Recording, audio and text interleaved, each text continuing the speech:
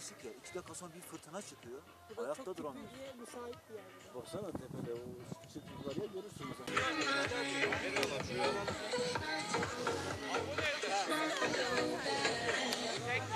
Erzurum Palandöken Kayak Merkezi'ndeyiz.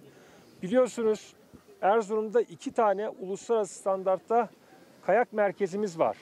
Birisi Palandöken Merkez, bir diğeri de şu anda yerel ismiyle Konaklı dediğimiz Palandöken 2 olarak nitelendirdiğimiz kayak merkezindeyiz. Bildiğiniz gibi maalesef bu sene bütün Türkiye genelinde yeterli kar yağışını alamadık. Sadece kayak merkezlerimiz değil, aslında tarım açısından da biraz böyle yeterli olmayan bir yağışla karşı karşıyayız.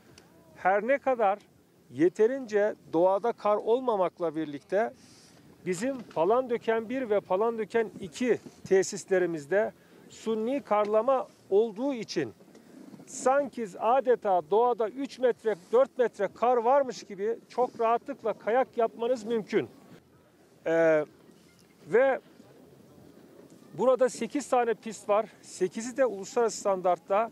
Hele 3 tanesi Uluslararası Kayak Federasyonu'nun onayladığı yarışların yapıldığı bir merkez. Bu haftada yaklaşık Türkiye genelinde 500 tane kayak yarışçısını Palandöken 1 ve Palandöken 2'de ağırladık. Onları misafir ettik. Türkiye yarışları Palandöken'de yapıldı. Evet, doğada yeterli kar yok. Ancak pistlerimizde rahatlıkla kayak yapılabiliyor. 3-4 tane daha 5 yıldız standardında uluslararası otel zinciri açıldı. Dağda da artı 2000 yatak kapasitemiz var.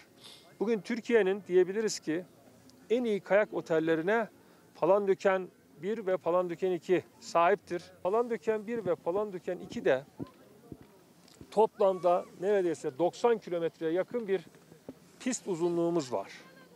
Bu pist uzunluğu gerçekten dünya standartlarında bir uzunluk.